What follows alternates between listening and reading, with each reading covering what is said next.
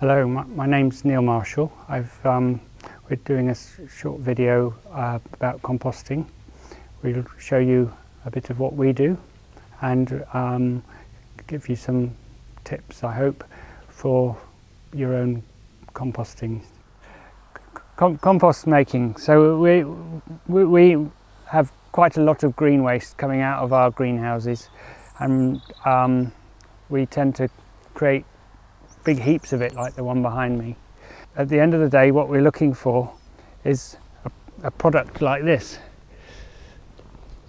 to put in our crop, you know, put down ahead of planting our crops, or even in amongst it. How do we get from that to there? In a garden setting, you might there are various different ways of doing this. It is recommended that you have some kind of receptacle. It could be made out of pallets like these, or a wire cage. I think ideally it would be good to have 2 or 3, and then you could be filling one, letting one sit, and then using the third one in a sort of 3-year cycle possibly. There are 2 main types of compost that you can make. One is made hot, and the other one is made cold. The cold one you add slowly to over time, and it doesn't create much heat. Whereas the hot one, you're going to fill your hot one all in one go, and it will build up over a period of a week. You'll get a lot of heat in there. That will need turning a couple of times, and to make sure all the edges get into the middle and get the heat.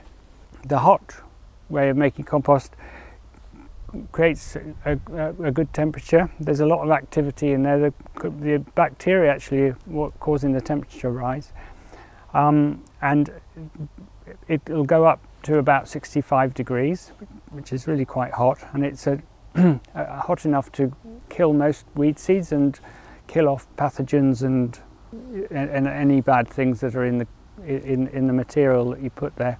You can even put couch grass and things into hot compost because it will get broken down.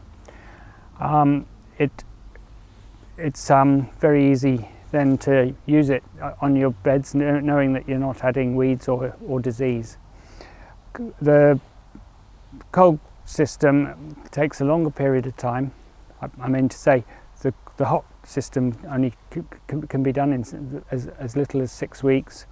The cold system, you want to leave it in a clamp for a year and a half to break down like to this level. The cold system's more convenient in a way, because you just, as you gather material, you just add it to your heap and fill your heap up till it's properly full, and then close that one off and then start a new one. And then you've got to leave it there for quite a long time. It never builds up heat, so although left over time your pathogens should die away, you might still have weed seeds within it, but it's still very good usable material. I think of compost as breeding the life in a soil in a concentrated form. Compost is full of bacteria and fungal growths which are really beneficial and really essential to growing. Not enough attention's given to those. This life within the soil, and when you apply compost to your ground, you're actually applying a culture of living things to your ground, which is beneficial to all your plants and will do most of your work for you if you do it right. Making compost, now it's not really all that complicated. I was told that I needed to create layers, and now it just helps you think about the different constituents that make a good compost. You need approximately a third of brown material, a third of green material, and then some a bit of soil as well is always good, or a bit of old compost. The brown material could be leaves, autumn leaves, or some old branches and twigs and things. Nothing too big, but you need quite a lot of that. Paper's good. Paper that hasn't got chemicals on it. And then your green material is all your it could be grass clippings as well, but it all the weeds and trimmings from your crops. You build up the layers, so you get the brown layer at the bottom, and then the green layer, and then a soil layer. You can put other layers in between, maybe separate the two layers with a bit of soil, put soil on top. That's one suggested way of doing it. You can just add the mixture of those, but bear in mind that at the end, that balance is quite a good balance to have. Clay is always good to add as part of your soil mix. There's a relationship between clay and composts that help a lot of nutrients become attached. So, you know, when you're trying to build up your nutrient base in your soils, clay is always helpful. On a garden scale, you might have, as I said, the pallet units. I've seen a really good one where you have 3 or 4 sections, and you're moving them all in one direction. So you're filling the first one, and when that's full, you move it to the second one, and then let it sit. And then to turn it again, you move it to the third one, and then let it sit again, and then finally move it to the fourth one if you've got a fourth one, and that way it gets turned properly. I think that's a good system. On our scale, we have to do composting on a much bigger scale, and we weren't able to layer our compost. Initially we used to get it delivered by the council, and we'd get 10 to 20 tons at a time. This required machinery to shred it first and then turn it. We had big windrows in the greenhouses, sort of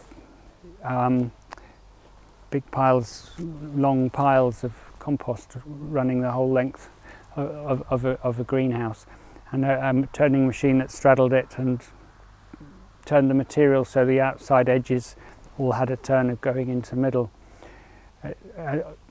As all the material arrived in one go, it was all of an age, so it created heat, and it went way above 60 degrees, which isn't always ideal. It took a 6-week period to turn this into compost, which was very quick, and then we had to use it, of course, and this we produced an awful lot of it, and we were using it quite thickly on our beds. In an area this size, we have it's fairly intensive. It's under glasshouse conditions, intensive takes a new level, but so we aren't intensive for glasshouses, but for most gardening it's fairly intensive, and so we needed a lot of material, so this is how we dealt with it. This material I've been showing you, this compost, was a year ago, was a big pile. It was in the greenhouse there, and had come out of the sieve where we'd been sieving the compost to get the twigs out, and this was just a pile of twigs, and you know, they're quite big ones, pencil thickness and more, and it was as dry as anything. It would have been a good fuel, I think, but you know, to burn it. But we brought it out here, and it's been in this heap for a year, and it's turned into very good compost. Quite surprisingly good. Growing with Grace grows with a system that doesn't involve animal byproducts. So we don't use farmyard manures, and we don't use chicken manures or blood and bone meal, which is commonly used as a fertilizer on organic farms. We focus mainly on compost and green manures to create a nutrient base for our plants. This makes we can call this a stock-free system. No animal products are used in any of the additions we make to our soils or our plants. This is in the current climate, there's a lot of interest in veganic systems, and this could be described as a veganic system. We prefer to call it a stock-free system, but we've been growing like that since we started out.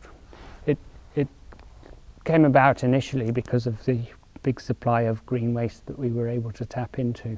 The other problem for organic grower is that if I want to put farmyard manure on, I need to find an organic farm from which to source that organic manure. And really, under an organic system, they should be using it themselves. So that having a surplus doesn't make so much sense in a system where you're trying to be more self-sufficient.